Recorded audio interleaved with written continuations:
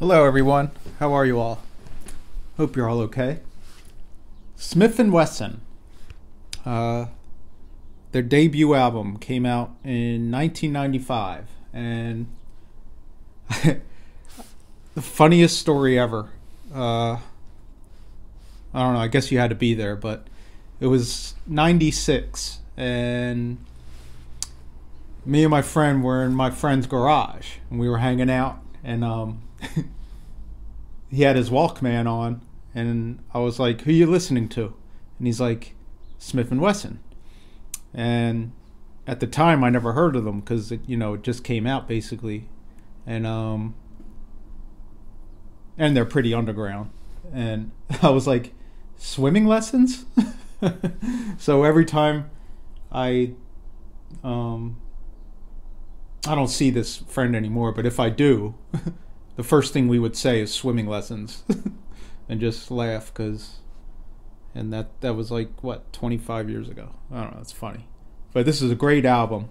But Selecta Biosciences, I did the video on them on my previous video, and I really hope you all took advantage of this dip today. It was down, I think the most it was down today was over 12%. I mean, that's insane, off good news. So the volume is still too low for my taste.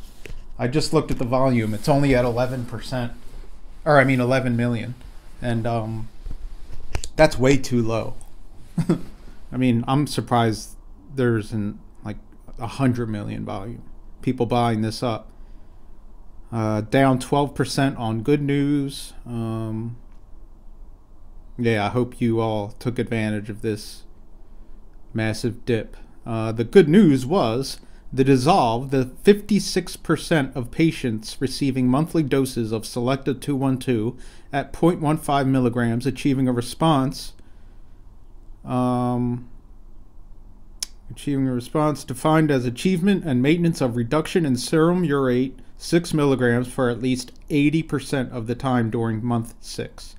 The DISSOLVE 2 global study also met its primary endpoint, with 47% receiving monthly doses of Selecta 212 at 0.15 milligrams achieving a response. Selecta 212 combines Selecta IMMTOR immune tolerance platform and a therapeutic uricase enzyme. In patients 50 years and older, the response rate with high-dose Selecta 212 was 65% in DISSOLVE 1 and 48% in DISSOLVE 2. 75% of subjects in the DISSOLVE 1 extension phase on active treatment were responders through 12 months of therapy with no infusion reactions or new safety signals. Favorable safety profile with 3.4% of patients with infusion reactions at high dose.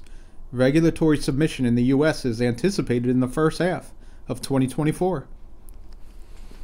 So, I mean, there's still time to buy this. It's down. I checked it was like a couple minutes ago. It was like 4% down, and the market's up today. So, what a time to start a position in Selecta.